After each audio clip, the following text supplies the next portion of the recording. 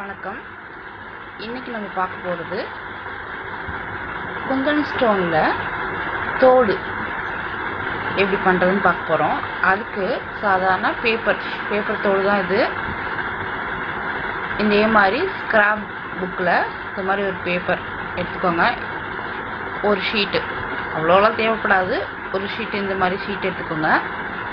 அப்புறம் வழக்கம் போல் குந்தன் ஸ்டோனு, நம்மளுக்கு என்னென்ன கலர்ஸ் வெரைட்டிஸ் எது தேவைப்படுதோ அது மாதிரி குந்தன் ஸ்டோனு. இது மாதிரி பால், இந்த பாருங்கள், இந்த மாதிரி பால் எடுத்து வச்சுக்கோங்க. இந்த ஸ்டோன்ஸு அதுவும் எடுத்துக்கிட்டு, அப்புறம் திருகாணி, அதுக்கு தகுந்த மாதிரி நம்மளுக்கு தேவைப்படுற என்ன பேப்பரில் இதுதான் ஒட்டும், அதனால் இதுதான் பண்ணணும். இது பூக்கும் வச்சு பண்ணலாம். கம், வழக்கம் போல் நம்ம கம், நம்மளுக்கு அது ரொம்ப அவசியமாக கம் தேவைப்படும். வெட்டுறதுக்கு கத்திரிக்கோல், இதெல்லாம் நமக்கு தேவையான குந்தன் ஸ்டோருக்கு தேவையானது இதெல்லாம். இப்போ இந்த தோடுக்கு தேவையானது, இப்போ ஃபஸ்ட்டு நம்ம நம்மளுடைய க்ரியேட்டிவ் வச்சு தான் செய்ய போகிறோம் இதுவுமே. அதனால் நம்ம என்ன டிசைனில் வேணால் செஞ்சுக்கலாம். உங்களுக்கு இப்போ நான் ஒரு மாடல் காட்டிட்டேன்னா இதுக்கப்புறம் நீங்களாகவே ஒரு டிசைன் நீங்களாகவே செய்ய ஆரம்பிச்சுக்கலாம். இப்போ ஃபஸ்ட்டு இந்த மாதிரி இந்த இருக்கிறத ஃபஸ்ட்டு இப்போ நான் வெட்ட போகிறேன். ஸ்டோன் வெட்ட போகிறேன். இது மொத்தமாக வாங்கி வச்சுக்கிட்டிங்கன்னா உங்களுக்கு கம்மி விலை, வழக்கமாக நான் சொல்கிறது தான். இப்போ இதை எத்தனை ஸ்டோன் வேணுமோ அத்தனை இது. இப்போ நான் 4 எடுத்திருக்கேன், 4 சைடும் 4 அப்போ அதுக்கு தகுந்த மாதிரி வெட்டணும். இப்போ 1 2 3 4 4 எடுத்தால் போதும். இப்போ 4 இதே மாதிரி 4 சைடு, 4 சைடுக்கும் 4 எடுத்திருக்கேன். இப்போ இதை எடுத்தாச்சு.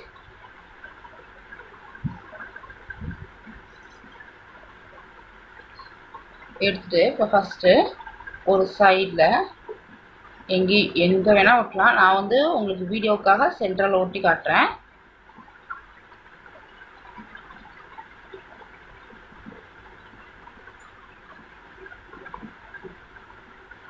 இந்த சைஸே இவ்வளோதான் இருக்கும் தோடு. இதை விட சின்னதாக ஆக்கிக்கலாம். நீங்கள் ஸ்டோன் சின்ன கம்மி பண்ணிக்கிட்டீங்கன்னா.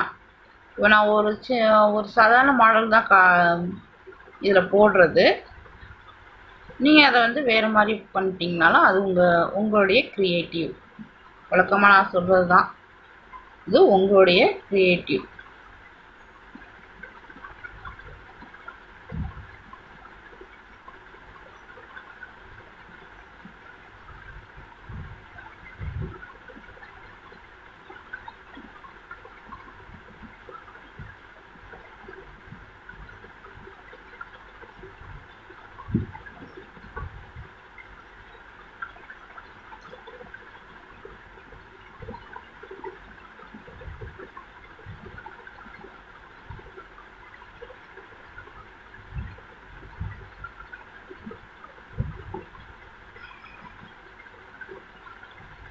கரெக்டாக செட் மட்டும் பண்ணிடுங்க. இது ஏன் நான் கரெக்டாக இது 4 ஒரே மாதிரி இருக்கணும். இப்போ இது கொஞ்சம் வித்தியாசமாக இருக்கிறதுனால தான் நான் அது ரொம்ப ஸ்டோன் பக்கத்தில் இருக்குது. இது கொஞ்சம் எட்டி இருக்கிறதுனால கரெக்டாக செட் ஆயிடுச்சு. அதனால தான் இதை எடுத்துகிட்டு இதை வச்சேன்.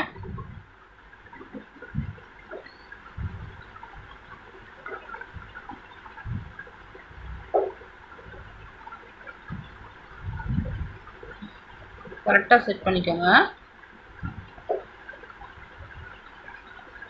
ஓகேவா? இப்போ இதில் செட் பண்ணிட்டு இதுக்குள்ளே இப்போ நான் காட்டினேன், பால் காட்டியிருந்தேனே, அந்த பாலை இதுக்குள்ளே போட போகிறேன்.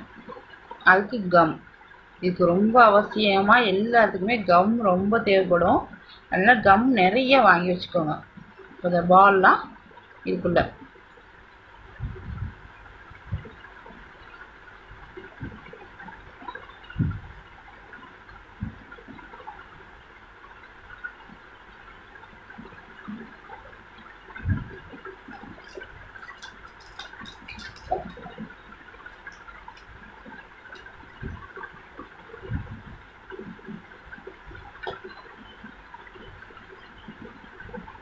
எல்லாத்தையும் கரெக்டாக பால்லேயே நிறைய வெரைட்டிஸ் ஆஃப் பால் இருக்குது.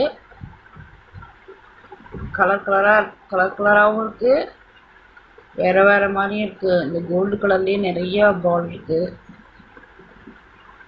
இது வந்து பேப்பர் தோடு. நீங்கள் அதிகமாக தண்ணியில் நினைக்கக்கூடாது. இதெல்லாம் தண்ணியை நல்லா போட்டுக்கிட்டே தண்ணியில் மூஞ்சி கழுவுறது இதெல்லாம் கூடாது. ஏன்னா இது பேப்பர் தோடுன்றதுனால தண்ணி பட்டுச்சுன்னா அப்படியே கரைஞ்சி போய் கம்மெல்லாம் வெளியில் வந்துடும். சில்க் த்ரெட்டு, பேப்பர் தோடு இதில் எல்லாம் வந்து தண்ணி படாமல் நீங்கள் தான் பார்த்துக்கணும். இப்போ இதை ஒட்டியாச்சு. இது சுற்றி நான் வந்து ஒரு குந்தன் ஸ்டோன் வைக்க போகிறேன். பாருங்க, ரெட் கலரில் வைக்கலாம்.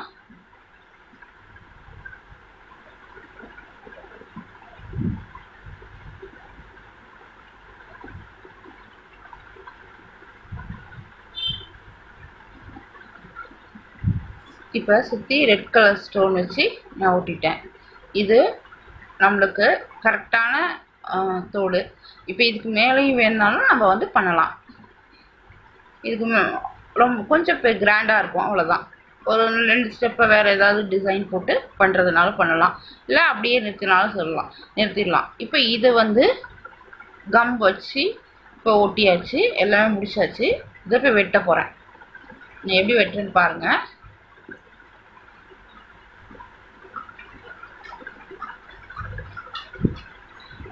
சுற்றி வெட்டிடுங்க. இப்போ இதே மாதிரி இன்னொன்று வேணும், ஓகேவா? அதனால் இப்போ வெட்டி இந்த பாதியில் இன்னொன்று இந்த பாதியை பேக் சைடு இதே மாதிரி இதே அளவுக்கு வேணும். அதனால் ரெண்டையும் சேர்த்து வெட்டிருக்கேன்.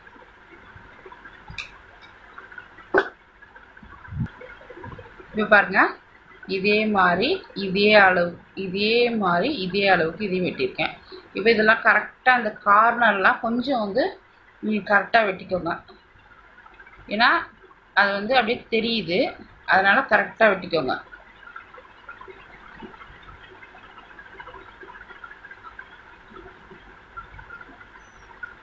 அவ்வளோதான்.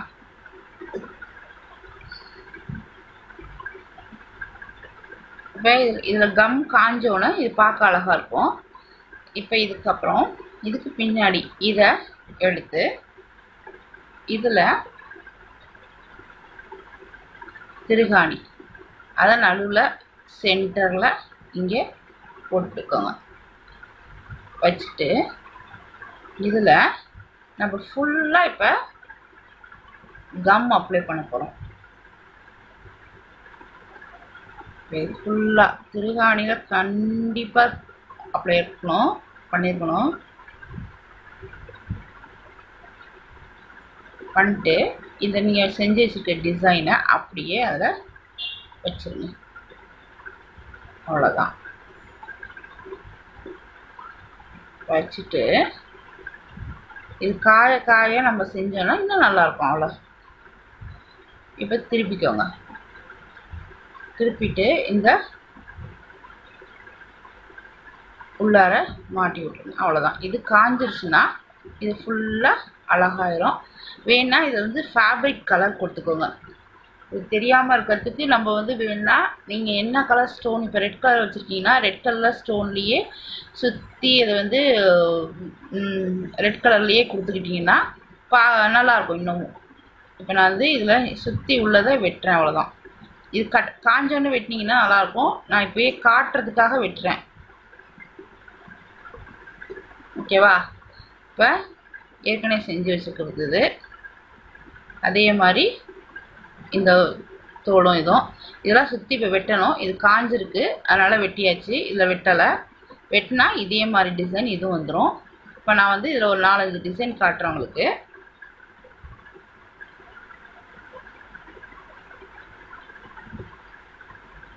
இங்கே பாருங்கள், அதே மாதிரி தான் இதுவும் நான் அதே மாதிரி தான் பண்ணியிருக்கேன் பாருங்கள். இதே மாதிரி ஓவல் ஷேப்பு சார்ட் ஒட்டி அந்த ஸ்கிராப் புக்கில் தான் வெட்டினேன். கலர் பேப்பர் தான் இது, கலர் சார்ட்டு. சார்ட் வந்து ரொம்ப மொத்தமாக இருக்கும். இப்போ ஸ்கிராப் புக்கில் வந்து கொஞ்சம் கம்மியாக இருக்கும். அதனால் ஸ்கிராப் புக்குன்னு கேட்டு வாங்கினீங்கன்னாவே கொடுப்பாங்க.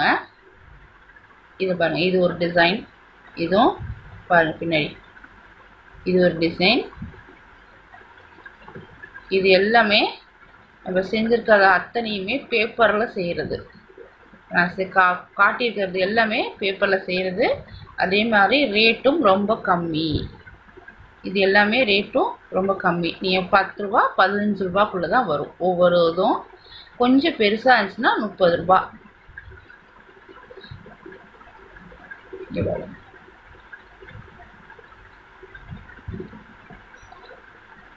எல்லாமே நான் பண்ணித்தது எல்லாமே பேப்பரில் தான். இதை நீங்கள் வந்து சாதாரண கேரி பேக்லேயும் செய்யலாம். சாதாரண கேரி பேக்லேயும் செஞ்சிங்கனாலும் அழகாக இருக்கும். இதில் இது round, square shape, oval shape எல்லாமே. அவ்வளோதான். இதெல்லாம் வந்து நம்ம பேப்பரில் செய்கிறது. இப்போ இது மட்டும்தான் 30 ருபீஸ் வரும். 30 இல்லை 25 ருபீஸ் தான் வரும். மற்றது இது வந்து 10 ருபீஸ், இது வந்து 15, இதுவும் 15, இது 20. இப்போ நம்ம போட்டிருக்கிறது வேணால், இப்போ நான் மாடலாக காட்டினது வந்து இதோட செலவு கவர் எல்லாத்தையும் சேர்த்து போட்டால் 20 விற்கலாம். இப்போ இதில் கவர் போட்டு அழகாக ஒரு இதில் வந்து நீட்டாக வச்சிட்டிங்கன்னா சூப்பராக இருக்கும்.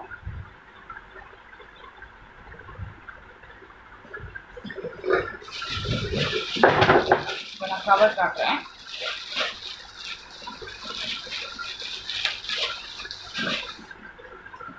இப்போ சும்மா நம்ம வந்து ஒரு தோல் எடுத்து போட்டு காட்டுறேன். பாருங்க,